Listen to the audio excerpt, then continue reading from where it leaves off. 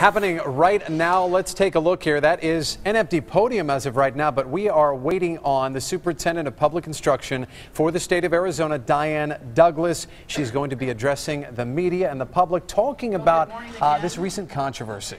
Yeah, that's right. It looks like she's just getting ready to approach the podium here. This, of course, coming at a time, a bit of a war of words here between her and Governor Doug Ducey after Douglas essentially fired two Board of Education staffers on Wednesday. Take a listen.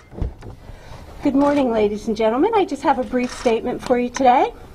It's obvious that there is ambiguity in the statutory language on the Board of Education, its relationship to the Arizona Department of Education, specifically with regards to staff.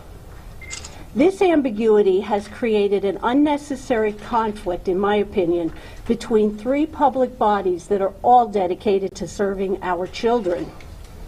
I do not wish to spend precious tax dollars litigating who is responsible for the various operations or the staff of the Board of Education. These resources are better spent supporting our children, teachers, and classroom instruction. Our focus needs to be on educating children and not disputing poorly written statutes.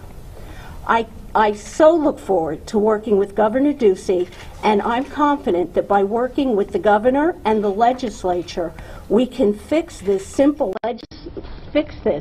with simple legislation and not litigation.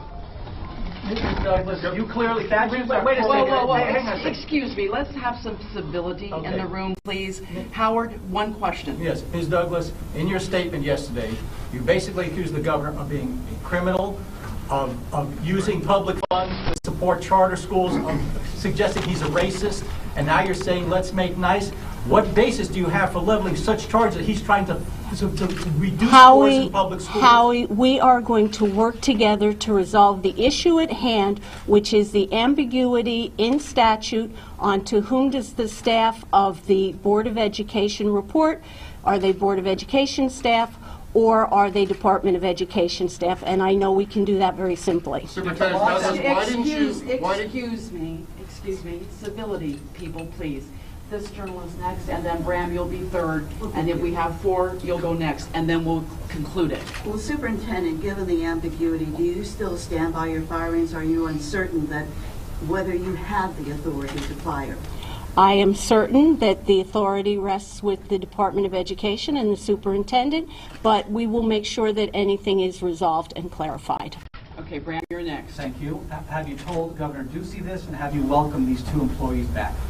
I will be speaking with the governor. I've reached out to him, and we look forward to working on the legislation next week, and we will work out the details to clarify and not leave these employees hanging in limbo. I think it's a very unfair thing to do to them. Okay.